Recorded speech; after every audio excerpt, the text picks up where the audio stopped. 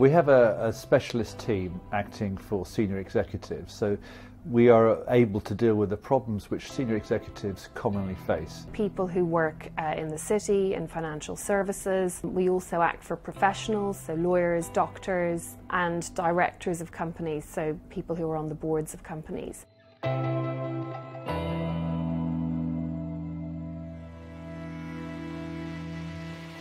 If you look at the sort of life history of an employee, the first issue is joining the new organisation. And the contracts of employment or partnership agreements, those agreements are often quite complex and can well be one-sided. And then most commonly probably it's the end of that relationship. The restrictive covenants or post-termination restrictions, whatever you want to call them, they keep us very busy.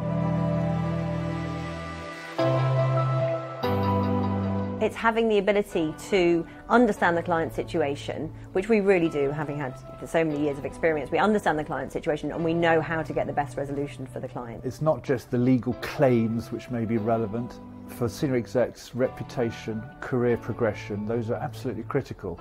And it's all very well being very dry and saying you have this claim or that claim, but those may be secondary considerations to ensuring that that person's career is protected and they're able to carry on, probably somewhere else, in the best way possible. Many of us in the team have years of experience of acting for individuals. We all know the law inside out. But often in these kind of situations, it's actually about knowing those other touch points for an employer, surrounding circumstances that can really assist an individual in their negotiating position. And that's where our experience really counts. Having years of knowing what the touch points are for the employer really enables us to get the best outcome for those kind of individuals.